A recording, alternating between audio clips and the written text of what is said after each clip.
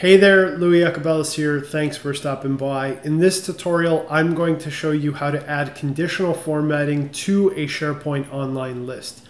Now, before we get started, if you find this tutorial helpful, please hit that thumbs up below and be sure to subscribe to stay up to date on the latest SharePoint Online tutorials that I publish. Now, let's go ahead and let's check it out. All right, now conditional formatting in the context of a SharePoint Online list essentially allows you to define rules that will change the appearance of a particular field at a column level. So you define these rules on a specific column, and then if that rule is triggered, then the corresponding field of that column is going to be altered based on what you have defined in your rule. So what we're going to do to start is I am going to show you how to do this a couple of different ways. And the first rule we'll build is going to check the status of a particular task. So as you can see here, I have a simple SharePoint Online list that I'm using to track the status of tasks. So I have an identifier, an actual task description, who the task is assigned to, the status, a due date, and then a yes/no field that shows whether this task is on the critical path.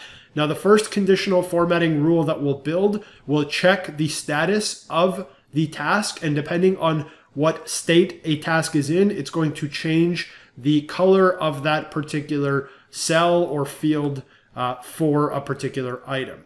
Now, to apply conditional formatting, what you want to do is you want to click on the column that you want to create your rule in. In this case, I'm going to click on task status. Then you want to click on column settings and you want to click on format this column. That's going to bring up the format column menu, and you can see here that by default, given that this particular column is a choice type, the preferred formatting or the default formatting is choice pills. You want to come down and select conditional formatting. Now you can see here you have a few different options. If you wanted to just apply a blanket format to this column that will always apply without any sort of conditions, you could click on this show all values as, and you could click on this little A with the pencil and you could select a color. And again, what that's going to do is it's just going to change the format for that column without implementing any unique rules. Now, I don't want to do that, so I'm just going to click on no styles here. What I'm going to do is I'm going to click on add rule, and this is where you can actually come to build out some specific rules. So I'm going to build a few different rules. I'll show you how to do it once, and then I'll just do it for the other two options, given that it's the same steps. And what I'm going to do here is I'm going to click into the choose a column, and I am going to select task status. Next, I'm going to click into the choose a comparison field. And here I'm going to select is equal to. You can see you also have the option of selecting is not equal to. So you have both options there.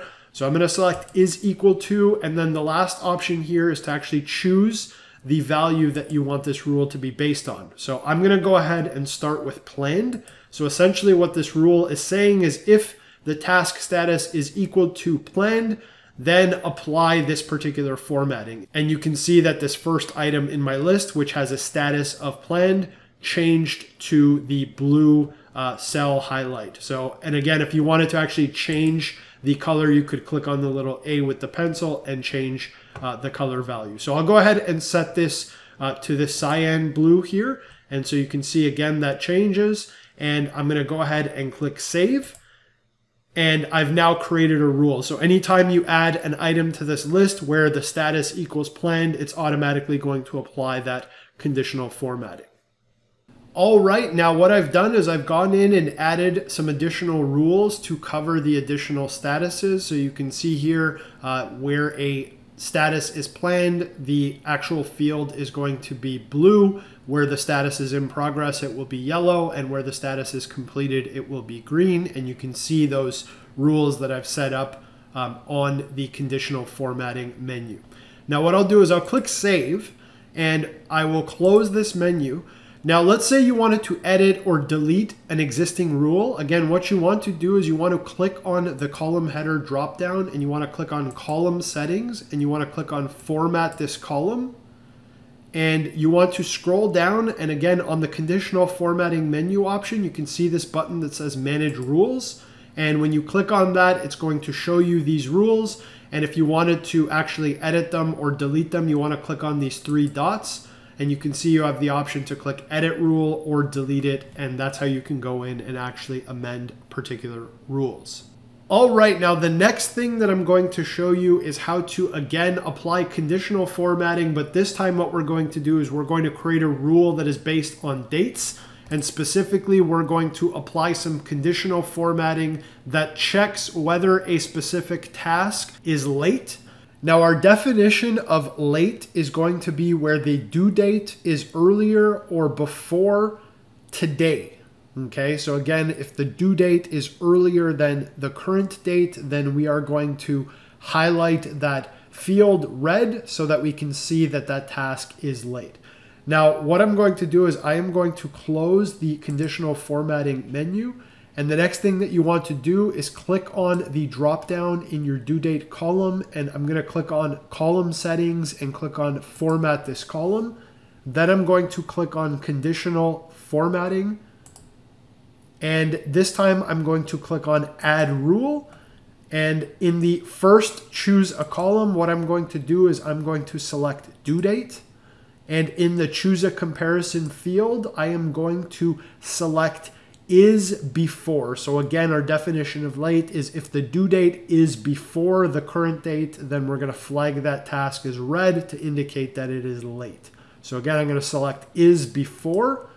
And in the choose or type of value, when I click on this, what you're going to see is you have the option to select today or a specific date. So I'm just going to go ahead and select today, and you'll notice it's relative, which means that whenever an item is edited, it's always going to refer to that current date. So I'm going to select this, and what I'm going to do is I am going to go ahead and change this to red. And what you'll notice is that I have two tasks that the due date is earlier than the current date. So today is October 23rd, and you can see here this first item had a due date of October 21st, and the third item also had a due date of October 21st, and you can see that these fields are highlighted red so that we can easily see that these tasks are late in this example. So I'm going to go ahead and click Save, and then I'm going to click Close. So we've looked at how to implement conditional formatting with choice columns. We've looked at how to implement it with date columns. The last thing that we'll look at is how to implement conditional formatting using Boolean columns or yes/no columns. So this critical path has a data type of yes/no, and you'll notice that it is displayed as a checkbox. So what we're going to do is we are going to go ahead and add a conditional rule that says if an item has been marked as being on the critical path, then we want to highlight that a different color. So again, to implement conditional formatting, you want to click on the column dropdown and you want to click on column settings. Then you want to click on format this column. And again, you want to click on conditional formatting. And what we're going to do is we're going to click on add a rule. And this time in the choose a column, we're going to select the critical path column. And in the choose a comparison field, we are going to select is equal to. And in the choose a type field, we're going to select yes. And so again, if an item has been marked as being on the critical path, then I'm going to go ahead and highlight this red. And you can see here those changes have been made. Now, if perhaps you wanted to add multiple conditions into the conditional formatting, so for example, if we wanted to implement a secondary check, such as if an item is marked on the critical path and it's late according to our definition, then highlight it red. What we can do is after you build your first condition, you can come down and select add condition. And you'll notice here that it adds an and if. Now, if you click on this dropdown, you can choose whether or not it should be an and or an or. And in this case, we're going to implement a rule that says if an item has been marked as yes on the critical path and it is late in that the due date is before or earlier than the current date, then we want to highlight this red. So I'm going to select end if here. And this time in the choose a column, I'm going to select due date. And in the choose a comparison field, this is going to be the exact same as the previous conditional formatting rule we implemented, where we're going to select is before. And in the type of value field, we're going to select today. And then we can go ahead and select save and close. So we've now implemented this conditional formatting rule that has multiple conditions. So for example, if I go ahead and edit this grid and change the due date for this first item to a date in the future, say October 29th, and I go ahead and save this, what you're going to notice is that it's no longer highlighted red in the due date column because it's not late. And you'll also notice that it's no longer highlighted red on that critical path item. So that allowed us to actually incorporate multiple conditions. So that's it. This was just a quick tutorial showing you how to implement conditional formatting on a SharePoint Online list. I hope you found this tutorial helpful. If you did, please like it. And be sure to subscribe to stay up to date on the latest SharePoint Online tutorials. I'm Louis Acabellas. Thanks for stopping by. Talk soon.